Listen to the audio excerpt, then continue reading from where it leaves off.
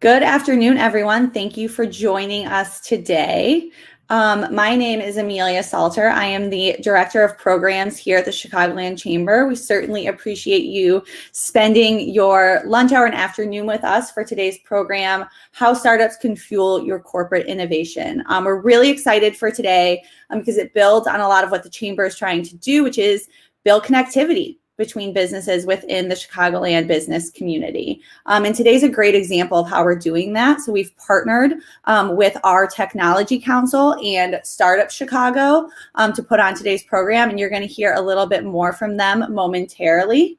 The Chamber's Tech Council, and I know we have many Tech Council members on today, is a group of business and tech leaders that really kind of acts as our brain trust for our organization to think through the types of events, resources, and programming we should do to help our businesses leverage and adopt emerging technologies. And so for today, we're talking about how they can partner with startups and kind of continue that pipeline of innovation. So without further ado, the Chamber is a member-driven organization, and so I would love to hand it off to one of our members to talk a little bit about the Technology Council. So Jeff Ramo is the head of content production owner team at Here Technologies.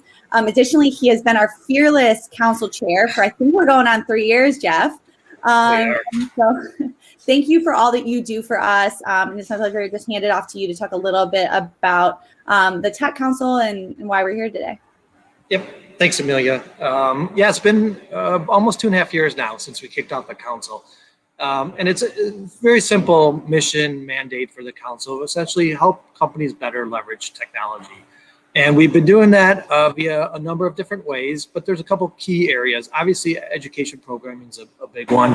Advocacy of our tech community is one. And then the other one, which is arguably maybe the most important, is making connections. And so I love today's event because it checks all those boxes. And so we look to continue to do programming that builds on these different facets. That's about it from me. Thanks, Amelia. Back to you. Thanks, Jeff, and thank you for dialing in from somewhere warmer, a little bit more tropical. We certainly appreciate that, and just for all your leadership. And as we mentioned, today we're partnering with World Business Chicago and Startup Chicago. I know we have several folks in the audience from Startup Chicago, and so I wanted to bring in, and I'm excited to hand it over to Erin Kyriakos, who is the EVP for Innovation and Venture Strategy at World Business Chicago. I've known Erin for years across many different roles in organizations, and he's always been a champion for the tech community and just a wonderful partner to work with. So with that, Erin, can I hand it off to you to just talk a little bit more about what you all are working on? Absolutely. Amelia, thank you so much for the opportunity. And again, it's such a great opportunity to work with the Chicagoland Chamber. So again, my name is Erin. I lead the Innovation and Venture team for World Business Chicago. WBC is the city's economic development organization chaired by the mayor, focused on driving inclusive growth for our city. And my Innovation and Venture team leads a portfolio of programs to really drive growth and opportunity for our local tech economy and innovation ecosystem. I want to give a shout out to all our entrepreneurs who participate in our Startup Chicago program.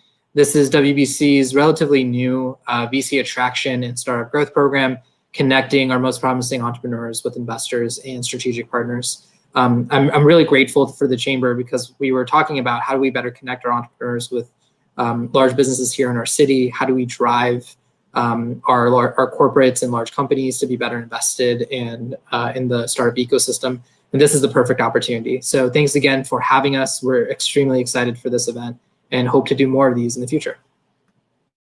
Great. Thanks, Erin. And we certainly appreciate your partnership. We know that World Business Chicago and the Chamber, we have a lot of overlap in our boards and the business leaders. And so anytime we can partner and work with you all, we certainly welcome that. So now it is my pleasure actually to kick it off to our moderator for today, which is someone else I've known for many years because our paths actually crossed in 1871 several years ago. And so she's now one of our active members of the Tech Council. So Dr. Lynessa Rico is the creator and founding program director of the Masters of Science in Design Thinking and Entrepreneurship program at National Louis University. This is a program that's efforts are really focused on how do we further drive education in women's entrepreneurship and kind of closing that gender gap. Lynessa is an advocate for the business community. I've seen her work and mentor, everyone from college and high school students all the way up to business leaders. And I'm just really excited for her to be here to lead us through today's panel. A quick reminder that we will have time for Q&A at the end of today's panel. So if you go over on the right side of your screen, the event tab has a tab with a chat and a Q&A box. I please ask that you put your questions in there just so we make sure they all come through in one place. And then for the sake of building on connectivity and networking, we do have half an hour after today's panel of time for both one-to-one networking. And we're also going to have a kind of networking lounge where Eben and I will be to answer any questions you might have about the Tech Council or Startup Chicago. And you can access both of those via the networking and networking lounge buttons on the left side of your screen. And we'll be pinging some instructions towards the end of today's panel as well for how to access that. So with that, Jeff, Eben, and I are going to hop off stage, and Lynessa, I'm going to hand it to you to invite up the rest of our speakers. Thank you. Thank you, Amelia. Just for the record, I'm one of Amelia's biggest cheerleaders. So I will invite our speakers to join us. And as they're joining us, I just want to say again that I'm so happy and excited to be here with everyone as we talk about startups and fueling our corporate innovation. So as we know, collaboration is a big key part of innovation. And I think the city of Chicago is a great example of collaboration at work. So it's a perfect topic for us in our community today. So we're waiting for one more panelist. And as we do that, I just want to remind everyone, again, we have time at the end for Q&A. So feel free to enter your Q&A in the event chat and Q&A tab there to the right-hand side of your screen. So welcome, my panelists. I'm so excited to see all of you and to dive into a really dynamic chat today about innovation. So let's get started. So I'd like to start off by each of you introducing yourself, and then as part of that introduction, if you can just take a moment to tell us how you define innovation within your organization. So Erin, you were to the first one on my screen up here, so I'm just going to pass the mic to you first, if you can get us started. Yeah, absolutely. Thanks a lot, Lynessa, and thanks everyone for being here. I'm really excited to talk to you guys today. I think it's a really exciting panel and discussion topic. So I'm Erin Kirchner. I'm a partner in the corporate group at DLA Piper in our Chicago office.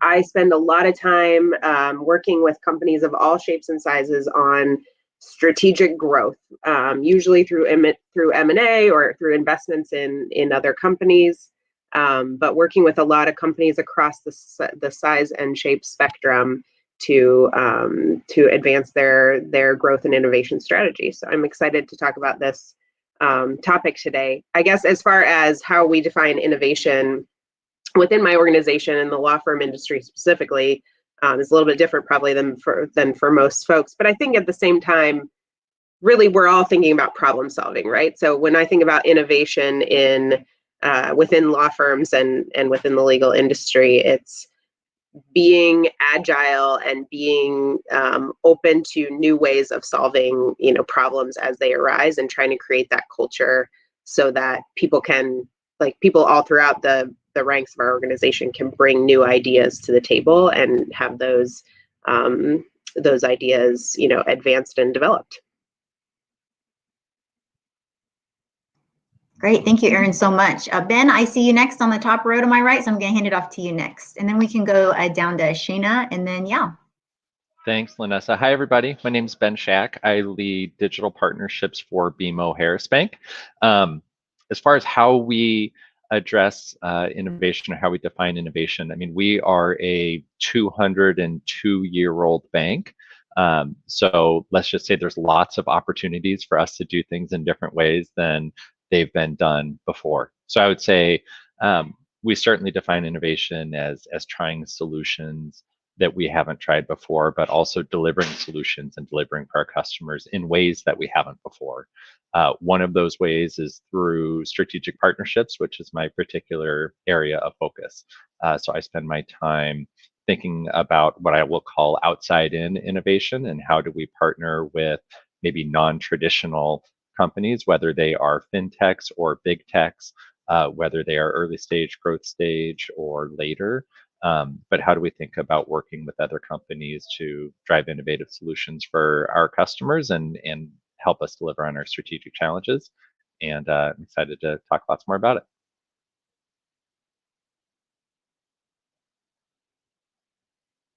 Shayna, I think over to you. Absolutely. Hi, everyone. I'm so excited to be here today. My name is Shayna Atkins. I'm the founder of AtkCo. We are an agile product management and design firm. And I also have a passion project that I'm launching called Expand HR. And I've just recently graduated from BMO's Women in FinTech program with 1871. In terms of how my organization defines innovation, it's all about creating an environment where we can test, learn, and scale ideas. And that's really kind of just the passion of mine, is what are the circumstances from a ways of working perspective to create an environment for teams to thrive in that way. Yeah. Hi, can you hear me okay? Beautiful. I just got my vaccine and felt like everything feels a little different. So hi, I'm Yao from Here Technologies. We're a map company making maps of the world. And I usually introduce myself as the dreamer of the company. We're really looking at the neo maps, the airspace maps, robots, undergrounds, you name it. And I think for us, and for me personally, innovation is definitely number one. Can we keep building competitive advantage for the company? So keep giving that special sauce, feeding into it. I think that's really the only way to stay ahead, because whatever you're good at, someone else will find a way to do it better and cheaper. And then the second piece for me is really, can we solve some real human problems? I always joke that I don't care about ad tech. You can sell more advertisement to people, but can we solve problems that really create long-lasting impacts on people's lives? And I think money and the rest will follow, especially if we're able to tackle new markets where people haven't been served in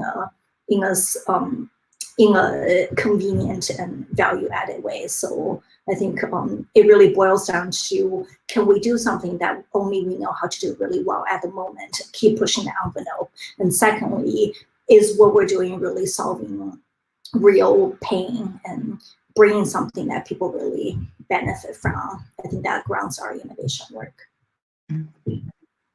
Thank you all so much. I love the words that you guys were using to describe innovation in your introduction, because I think defining it's really important when we start off the conversation. So I love this commonality that you guys all shared with curiosity, collaborating, environments, and really this curiosity to seek out opportunities and solving problems.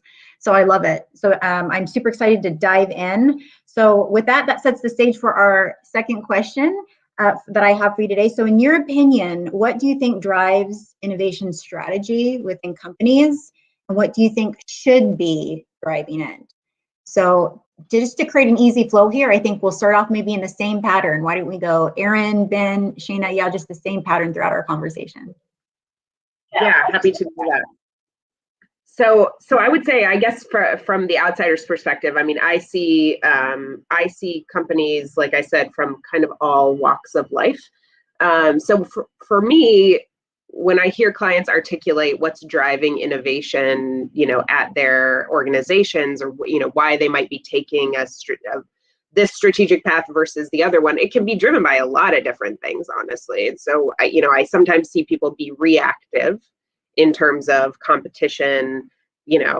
My major competitor just bought a similar kind of company, and so now we know that they're going to be out there, innovating in this area, or this is a new product line for them, and how can I catch up?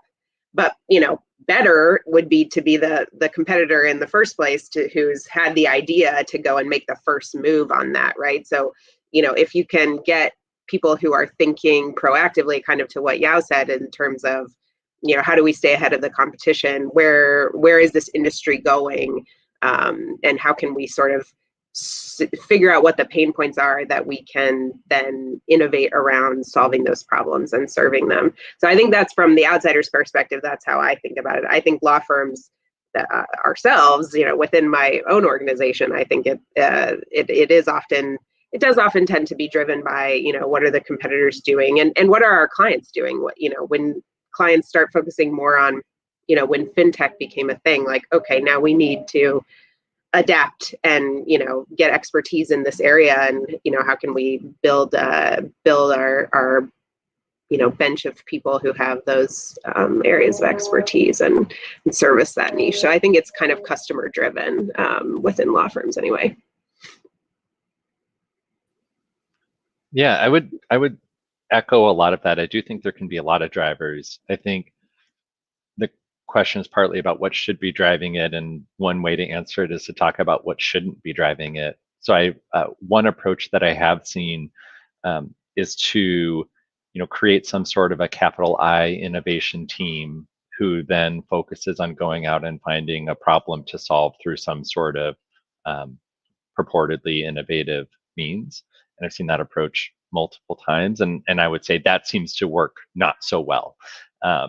The better approach seems to be, or what I would advocate for at least, would be using the strategic goals of the organization as the framing, and this is a point I'll probably come back to later in our conversation as well, but using the strategic goals of the organization, whether that is hedging against disruptive threats, which is part of what Erin was talking about, or whether it is serving your customers better, or whether it is a need to compete differently or change the economics of your business, but focus on those strategic challenges and then try to create conditions that allow for more innovative solutions to those problems to thrive and take root in the organization. So those things could be, top-down leadership support for more innovative solutions. Those things could be evaluating your various control points and solution assessment mechanisms and governing bodies within the organization, and make sure that there's a way for innovative solutions to come through, and then it doesn't always go back to the tried and true. Or it could be setting up, some small centers of competency within the organization that allow you to kind of have eyes on the outside world, like the partnerships team that I'm part of, or that focus on more innovative ways of delivering, whether that's an agile center of competency or a design thinking center of competency, but kind of having those tools within the organization. So that way, when it's time to solve a big problem through something innovative, you do have some expertise and some tools that will allow that to happen. So that would be one approach that I might advocate for. Shayna, your turn. Yeah, I mean, everyone has given such great answers. I think I will kind of add on to the conversation. So what I often see is kind of similar to what Ben talked about, is you have these innovation groups within an organization. They build really cool solutions, and then they sort of do these road shows where they show them around, but the scalability, the testability, like to infiltrate it into the market based on how that organization goes to market, that translation doesn't always happen. And what I would like to see, or what I do see that has been successful, is having transparent mechanisms from the bottom up and the top down. So as well as external in, so that the organization kind of has various outputs that drive their strategic goals. And there's always a mechanism for communicating what the opportunities are. I often find some of the most missed opportunities are ideas or that come from the workforce itself. If you see a good business analyst in an organization or a really good developer, they're in this every single day trying to figure out how to better serve the customer, but there's not always a mechanism for them to communicate, oh, should we go in this direction? What's that feedback loop? So that's what I would say. Yeah, Shayna, I would totally echo that. I think that is spot on, because you often find that the people who are on the ground, who have the closest connection to the client or the customer, are those that really understand what the pain points are, what the difficulty with selling the product is.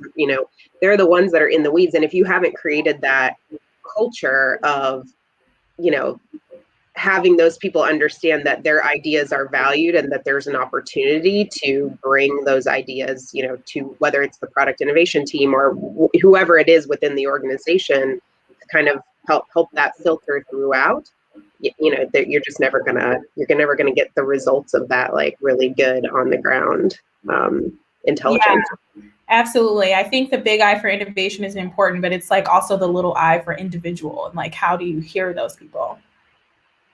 That's a beautiful way to put it, Shayna. I agree. A key thing that I pulled away from what everybody shared was the innovation is very holistic. It's not just one team, or Erin, you had mentioned before, one decision. It isn't purchasing innovation to match our business model, our business strategy. It's a holistic process from top down and bottom up that we need to focus on, which is another conversation hopefully in the future. So I know if Amelia is listening, I think another great talk is, Ben, you mentioned like tools and frameworks to kind of help support that. There's lots of tools and frameworks that can support a culture of innovation that also supports Shayna's comment about the individual and focusing on them. So I love that. The last thing I want to share, that key takeaway for me was a comment about being reactive. Erin, you mentioned being, you've personally experienced businesses being reactive versus proactive. And that makes me think of two companies that are chasing the market or chasing innovation instead of being proactive and not really acknowledging the cons in that approach to doing that. So beautiful. Oh, sorry, I thought somebody was going to comment. Okay, so next question. So this is going to be a two-part question for all of us. And I think Yao is just having some connection issues, so hopefully she can join us for the rest of the chat. So let's talk more about the different ways that companies can approach innovation. I heard you guys all mention a little bit about that. So this is a two-part question. So what are the benefits and drawbacks to some of these different approaches to innovation? And then what are you seeing working either within your organizations or those that you're working with? Erin, we can start with you. Yeah, absolutely. So I think I see a bunch of different approaches, but most often people come to me when they're trying to do something externally, right? You know, that they need the legal support for you know, kind of an inorganic growth strategy. So, you know, I see it in a couple different ways. You can go down the just pure acquisition kind of path, like that, you know, there's a company out here with a great product or a great team, or, you know, whatever the situation might be. That we want to acquire that company so we can take advantage of their knowledge.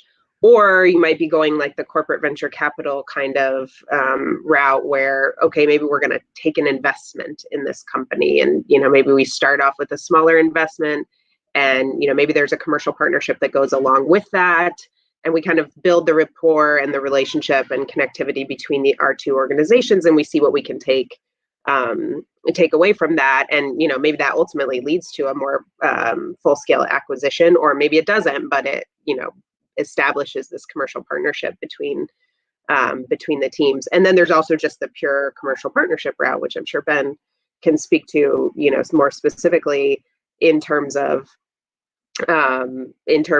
you know, just having a strategic partnership with an organization, and, you know, whatever that might look like. So, you know, I think there are, like you said, there are benefits and drawbacks to all of those. I think the most challenging of those to be effective, as we've kind of already mentioned, is the pure acquisition. And let me be clear, this happens all the time. So some of these are very successful, but I think we've all seen acquisitions where the integration post-acquisition just like it doesn't gel, and you're not able to really take the best things about that company that you know wanted to hire, that team that you wanted to hire, and translate that more broadly into the rest of your organization. So I think there just needs to be a lot of thought given in the planning stages of the process. And the companies that I work with that I think are most successful at doing this really have a robust vetting process in terms of due diligence, where they really think strategically about, what am I trying to get out of this? And, you know, what is my ultimate goal in this acquisition? And, you know, when I bring this company into my organization, how am I going to take those parts of it that are obviously we believe will be accretive, and, you know, move that more broadly within my organization and make sure that they're really gelling with the culture of my institution, which hopefully that culture is already strong, and you know, you want to make sure that you're not damaging that culture and, you know, bringing the outside people in. So I think there's a lot of different aspects to that. That could be a whole conversation in and of itself. But But culture and personality, I think, are really important in terms of the integration. So Ben, if you want to add anything to that. Yeah, I think that your points are spot on for acquisition situations, and they actually apply almost equally to good partnership discussions as well. And I'll kind of focus a little bit on the partnership angle because that's my space. When it comes to whether it is corporate to corporate partnership or corporate to startup partnership, I think that two things you said there really, really resonate if you want things to work. One is making sure that you're clear on your goals and on the goals for the startup or the partner as well, and making sure that everybody's able to understand what it is that you're in this for and what's important and what's not important to each of the parties, because that's going to give you the best opportunity to structure a partnership that works well for everybody, and of course help you not spend time haggling over things that don't actually matter to anybody. So I think that's important. And then culture fit as well. That's one of the things that I think can make partnerships work easier and get other stakeholders within the corporate side to buy into a partnership is when there's excuse me, when there's really good culture match and when there's good values alignment. So for example, we actually announced a new partnership just yesterday with a seed stage startup, probably earlier than a company that we have partnered with before. And one of the reasons that we're excited about it in Vimo and that we got it over the hump is because we're super, super aligned on values and mission and purpose. And that helps to overcome a lot of challenges with the regular concerns that people might have with partnering in a more innovative way and with an earlier stage company. Last thing that I'll add, in addition to the culture match and the understanding value, is really just making sure that if you are going to go down the partnership road to try to drive more innovation, being really purposeful about where you want to try to use that, and keep yourself out of the space of having a cool partner that you're trying to find the right fit for by walking them all around the organization. I will be the first to tell you that a corporate will get tired real quick of the "hey, I found a cool startup" conversation. It has to be a situation where there's kind of a pull for that innovation or that innovative partnership mechanism, as opposed to somebody trying to push it within the organization. So that's kind of the last thing I would add there.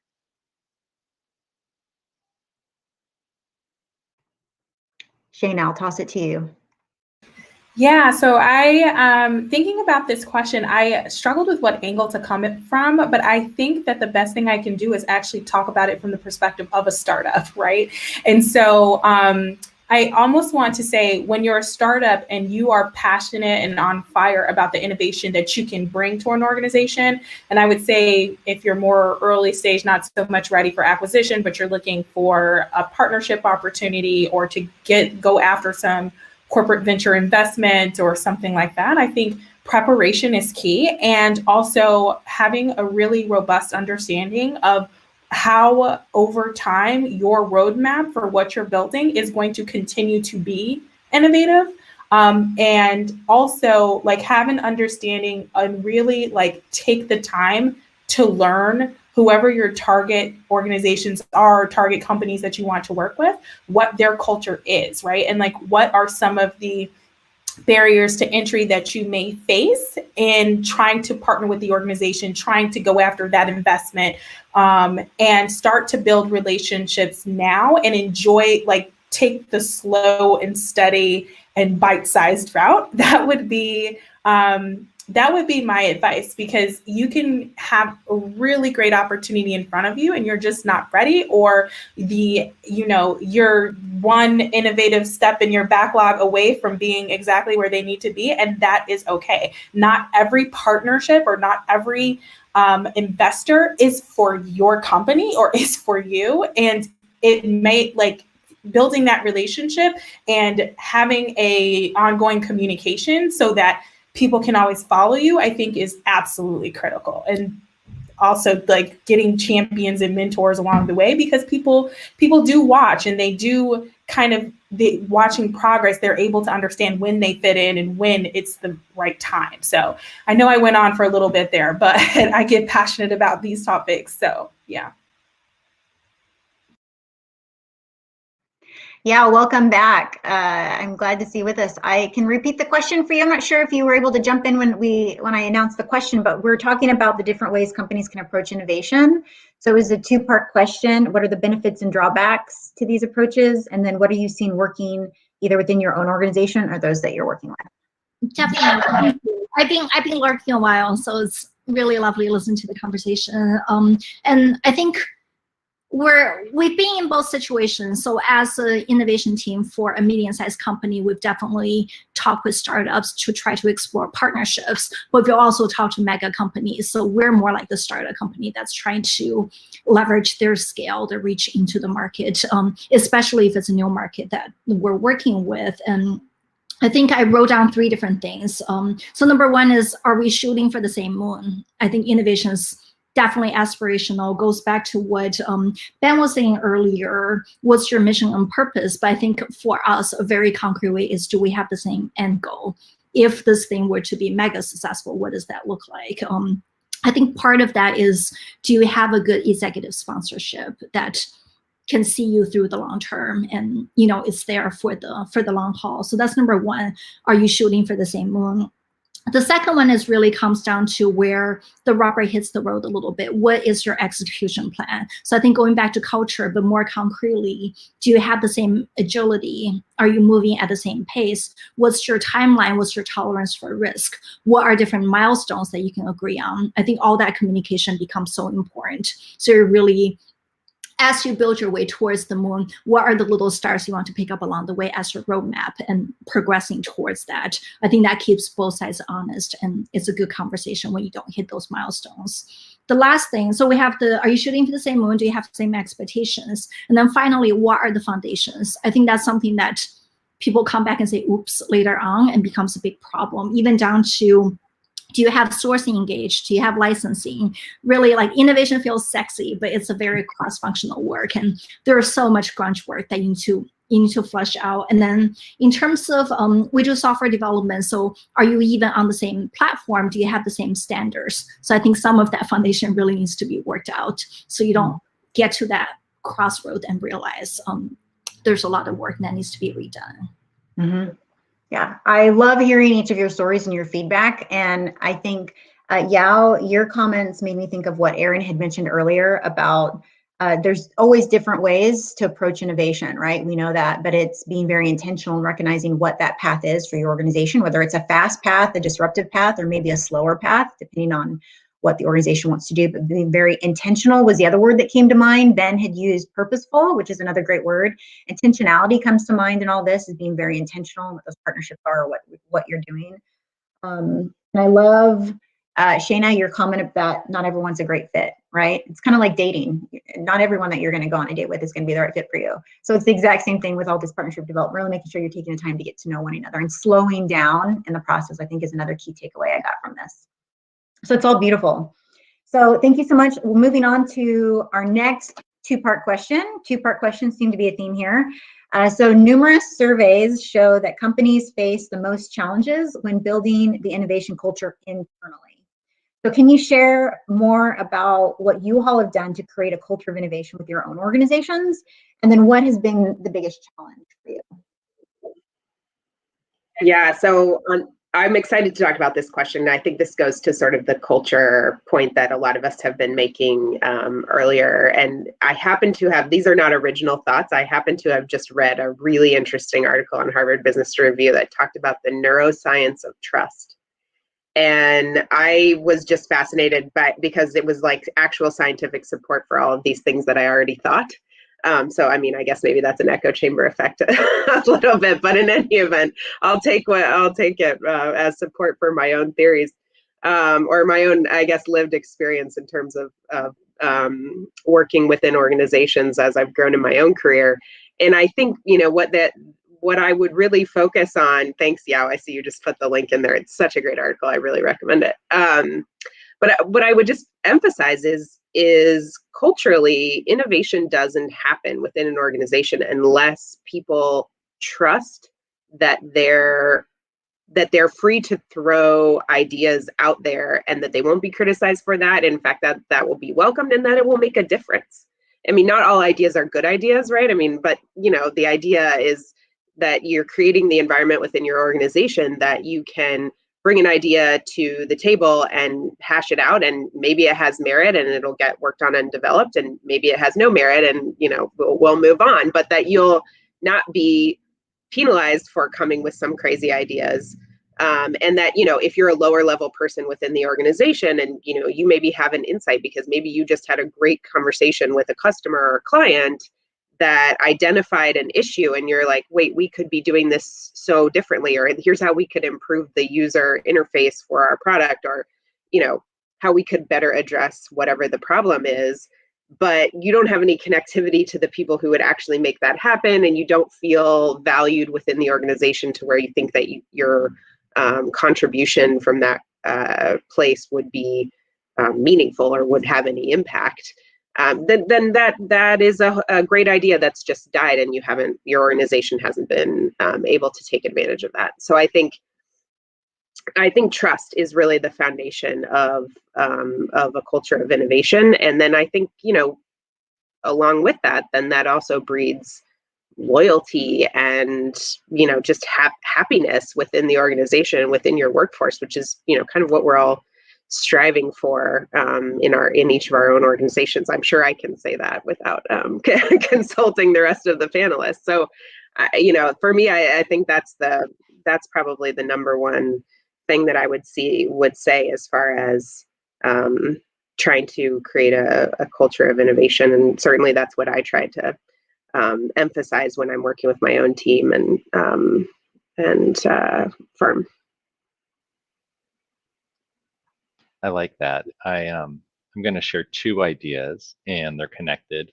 And the first one will seem perhaps wildly inappropriate for this particular forum, given the title of it. And Shayna will probably roll her eyes because I think she's heard me say this before. But so keep in mind, like I said earlier, I work at a 200 and some odd year old bank who has been around for 200 and some odd years because we're really good at managing risk.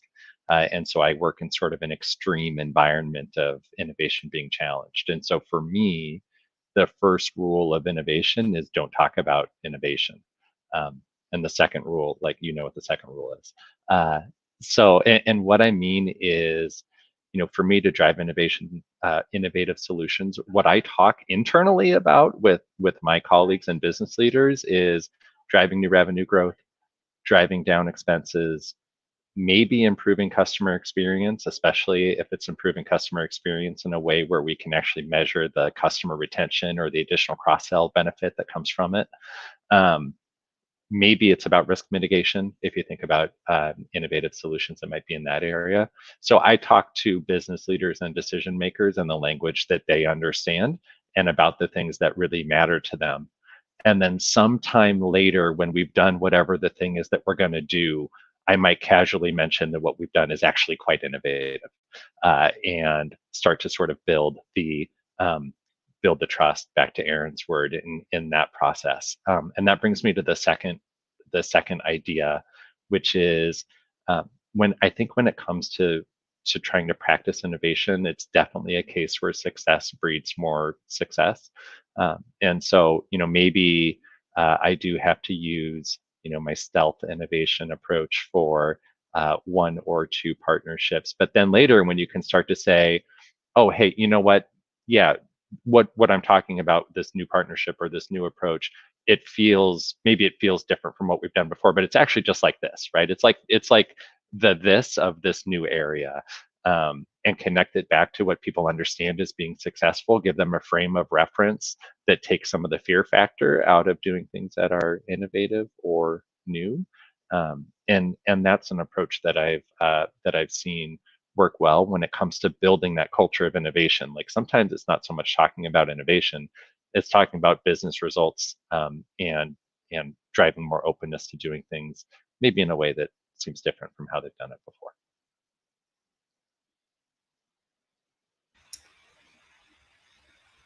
Yeah, so I think that's awesome. And I definitely can relate to, if you want to talk about innovation, don't use the word innovation. I'm going to take a little bit of a different approach in that when I think about innovation, a lot of times, especially just because of my background, there's a lot of talk about agility. And then there's a parallel between agility and speed. And then the thought process is that with agility, you get speed and then you get innovation because you're going really fast.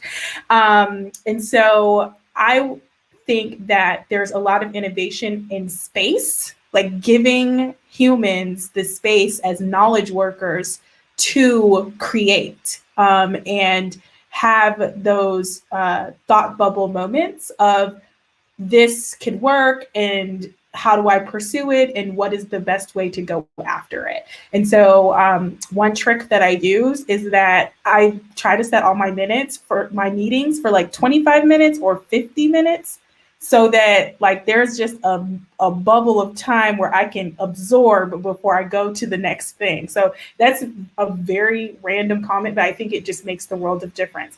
And then the second thing I'll bring to the forefront is the sunk cost fallacy. So sometimes you're like going full speed ahead with an innovative, like maybe it's you're, going after an acquisition or going after a particular partnership or deal. And you realize that it's not necessarily the right thing at some point, but because time, money, and resources have been invested, there's no like breaking point. It's like, oh, we're just gonna keep going.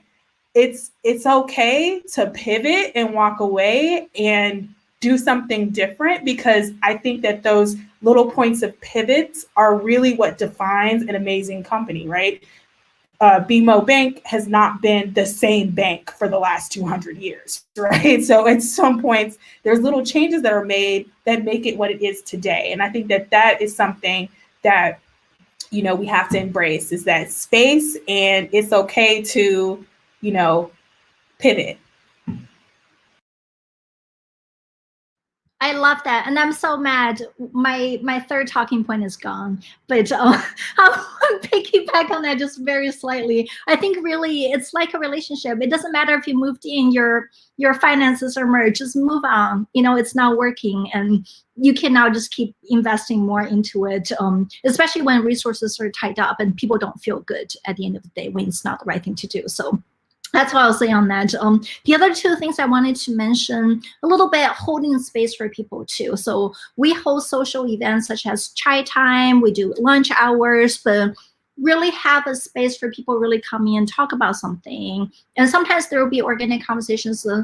Did you hear about that trend? Let's talk about the rockets. It could be anything that really flow in the conversation. I think that generally help us connect the dots, kind of get a pulse of what people are thinking. We even thought about starting office hours, just really give people that space to come in and ask anything. So that's number two. I think really creating that space for ourselves to think, but also hold that space for people who might be doing something that's more routine day in, day out.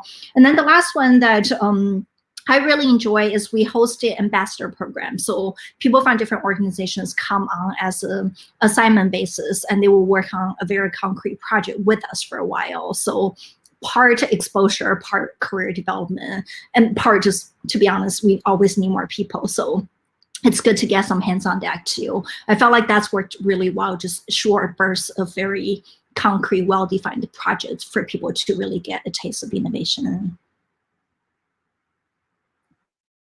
Yeah, I love that. I think my word that I keep coming up and that comes to mind when you share what you did is curiosity, that you were so curious and you're being very intentional in creating that space.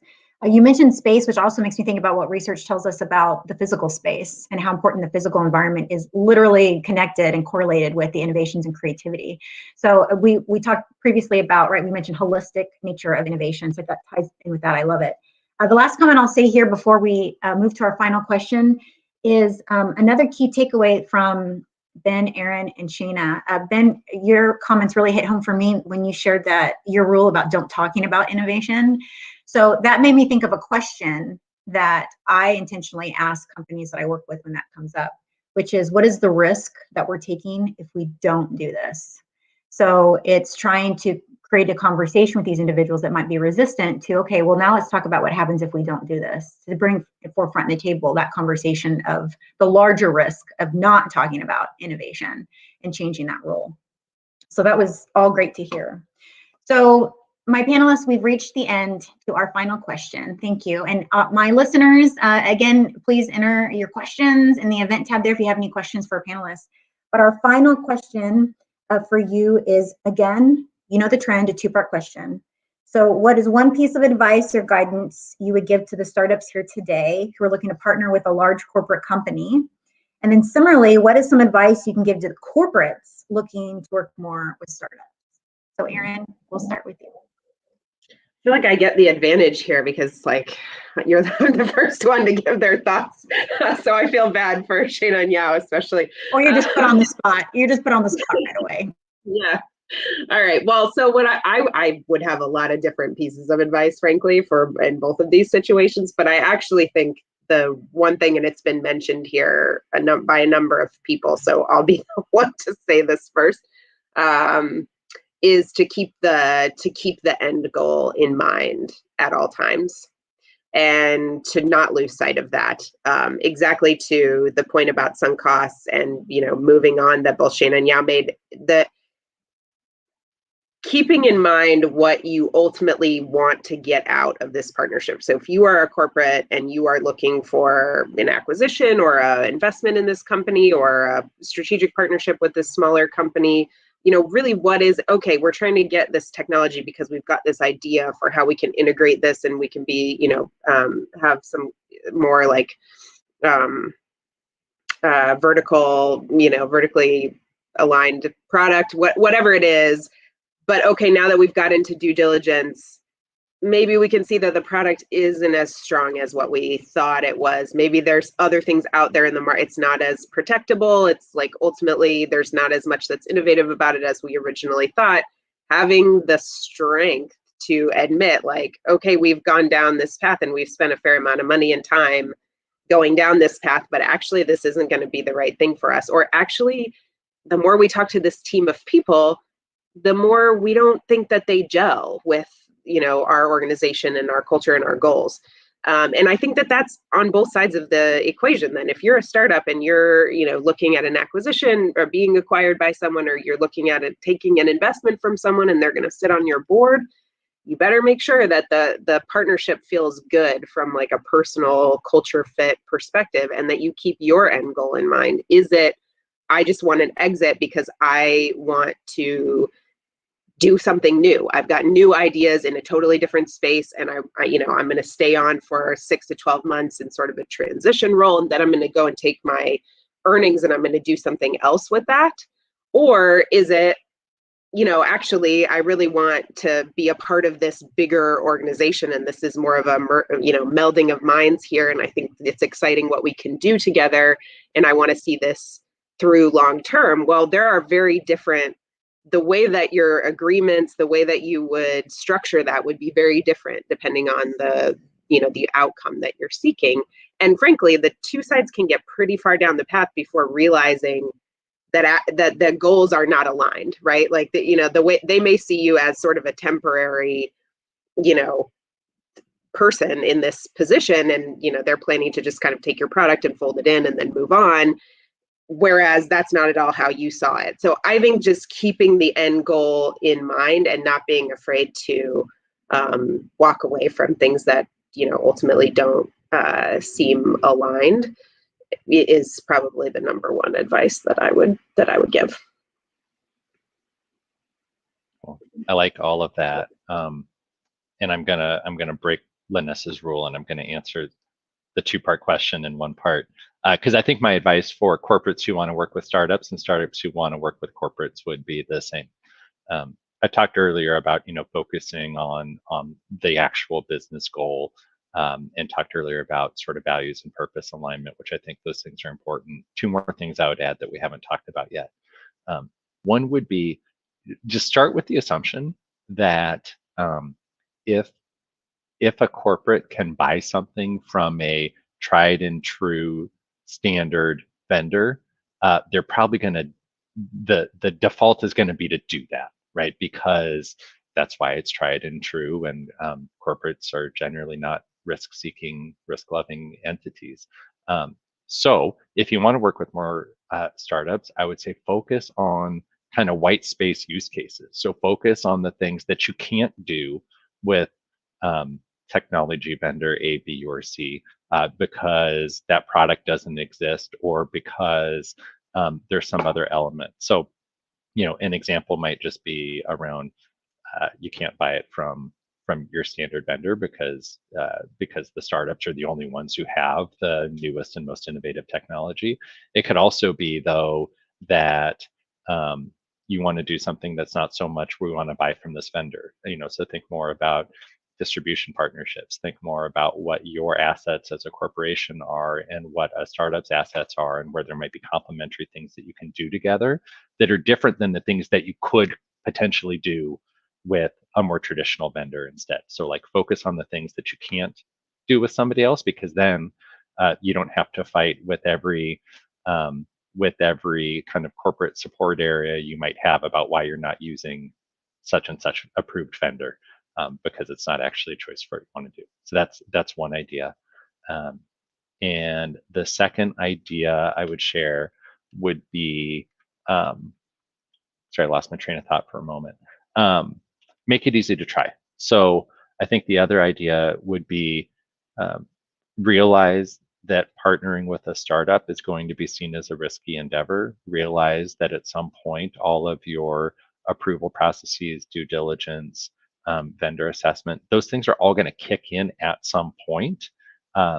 So one way to deal with that is to find really low risk ways to try. And so if you are the startup, you know, think about even if it's a low fidelity version, but think about an easy to try version that doesn't require, you know, passing PII back and forth and deep technology integration. Think about, you know, services and use cases that if there is some kind of an interruption, it's not going to break the corporate, because that way, if you can kind of get yourself in a low risk way to get started, you can build more commitment, you can build more relationships, and buy yourself time to get ready for all the hard things that are ahead.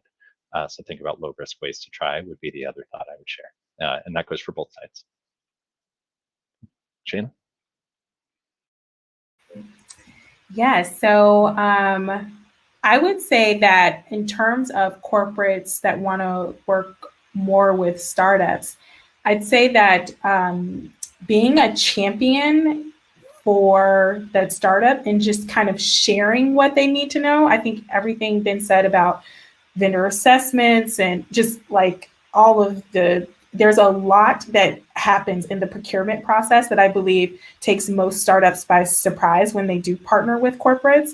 And just as much information as you can share as a champion who is in direct communication with startups, I think the better. And then even from a legal perspective, Erin, I think that's another area where it's like asking those questions about what is your goal, what is, you know, so that translates into the spirit of the deal, right? So I think from a startup perspective, what like bubbles up for me is, and I just lost my train of thought.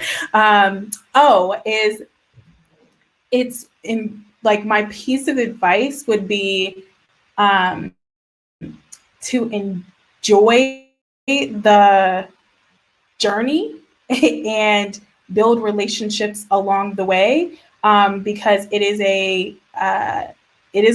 a ride. And I think anyone who's been a founder through the pandemic has learned that, and just be consistent about what your goal is and continue to communicate what your goal is. So I think that would be my advice from the startup perspective. And I will take the question from Q&A as well, fold it into my answer. And again, I'm constantly writing things down. I felt like the minute I look up, I'll lose my train of thought here. I think really for us, it's being flexible. So you might walk in thinking someone will be a good partner, someone might be a good investor, but at the end of the day, maybe they're better fit for, I think Julian from Q&A mentioned it as advisor. And Shayna, I love the word champion. Maybe it's someone who can give you really good feedback on your processes, on their processes, on your strategy, your product, or maybe just go to market. We know really well about this region, this channel, and this is all I can help you with. Be flexible with that. So I think answering Julian's question is, it's a little bit like a serious relationship. You might start with, hey, can we do something? Maybe it's a friendship, really. It's a back and forth, and at some point they might not have what you're looking for to give you, vice versa. So I think really they could fit anywhere from your beta tester. Maybe they'll just take your finished product, not necessarily work on it with you, but give you some early feedback. Going back to Erin's trust, if you feel like that's someone who you can trust with some of the glitchier product, but it's not really someone that you could be in development with or invest money in you, figure out something that might work for the relationship still. Yeah, I felt like I'm going all over the place, but really comes back to be flexible. It's a two-way street. Figure out what you can give each other, and the same company might fit in different roles along your journey. Yeah, I love that, because I think that goes back to the notes that I've been taking from what you've been sharing is two-way, and relationships, it's all about communication, which I keep hearing a theme too. And communication is two-way, just like it's not top down, it's top down and bottom up. So yeah, I think that's my key takeaway from you, is that it is two-way, and we have to be very intentional in building those relationships. The other key takeaway I have is, Ben, you had mentioned earlier just design thinking in general. And I thought about that when Erin had mentioned listening to these relationships, listening to the board, listening to the people, because that's part of design thinking, is listening with our eyes and listening to behavior and data. And that comes not only listening to our consumers, but listening to our employees, listening to what's going on in the organization. And part of the importance of that, of innovation, is listening, taking in that data, and reacting and pivoting, everything you guys have just shared. The key takeaway for me there is listening and reacting and pivoting, and knowing that's part of this innovation process to move forward. So I love everything that you shared. I appreciate your time, everyone. We have 2 questions from our listeners that we're going to dive into. We may go just 1 or 2 minutes over here, but I want to make sure we hit both questions. So Yao, you did a great job of noticing Julian's question. So we're going to start with Julian's question. Julian, thanks for asking your question. So Julian wants to know, aside from going the route of procuring an investor, so an investor for innovation, I think Julian is your approach here, what would it look like to seek the route of an advisor instead for an innovation project? I don't know if we can take the route either as maybe, Julian, I think maybe you want to, your question is getting into seeking an advisor from an innovation idea, maybe internally or externally. I guess our panel can take either approach. What would be some advice for seeking an advisor for an innovation project? I can. So I say I have 2 points of advice. One is I would connect with like the local startup community in your city. So for instance, 1871 in Chicago has a mentor hours program, which basically it's, people who are industry experts come in and, volunteer their time. And I literally just go out and ask. I'm really big on demo. So like be able to demonstrate where you are so far, what your clear questions are. And you'd be surprised like who emails who to get you connected. And then if you're like unable to do that through a more structured community, I am a big fan of going on LinkedIn and being like, hey, community, I need X. And you'd be very surprised, like anyone who likes or engages with their connection sees it. So you'd be very surprised about how much traction you can get there. So that's definitely. The other thing that I was going to mention is that Issa Rae, who is, she writes TV shows. She talks about, it's not just about networking up, it's about networking across. Like tell your peers what you need too, because they're also having conversations with corporates, investors, et cetera. And so it's something I found a lot that something may not be a good fit for me. I know someone else who is a good fit. So that's, I think, a good thing as well, is to just tell your peers. Yeah, I love that, Shayna. I think that's so true. We try to do that within our own organization in terms of kind of creating networking spaces, creating like peer-to-peer networks for people who might, our clients who are sort of similarly situated and, might benefit from just getting to know each other in the ecosystem. I think there are so many opportunities to do that. That makes a ton of sense.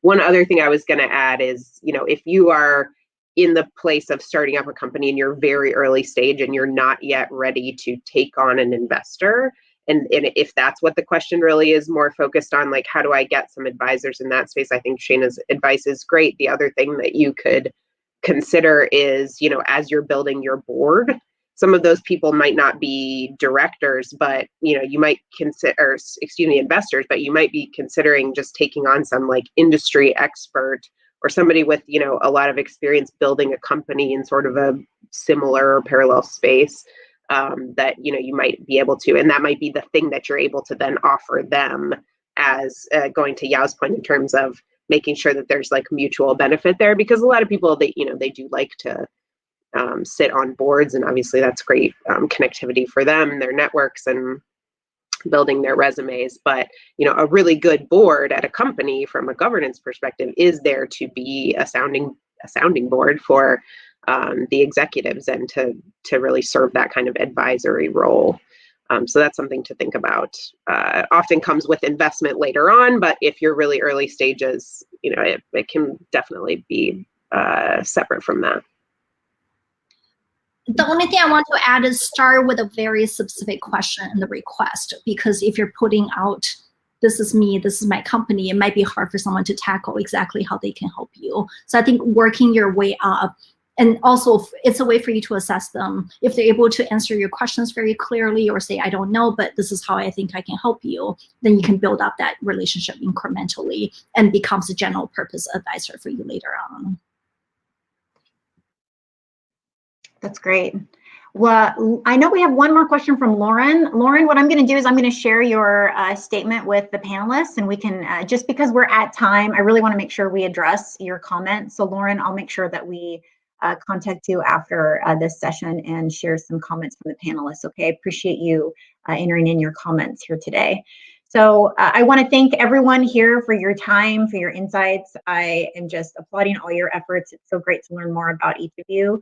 My key takeaway from everything that you shared today is really, for me, it's pointing the way towards intentionality and creating cultures of innovation. And I think if we've experienced anything this past year, we've experienced that this is absolutely something that every single company should be focused on, without a doubt, moving forward into our new world, whatever it may look like. So with that, I'm going to toss it back to Amelia, who will close our event out. So thank you, everyone, for being here.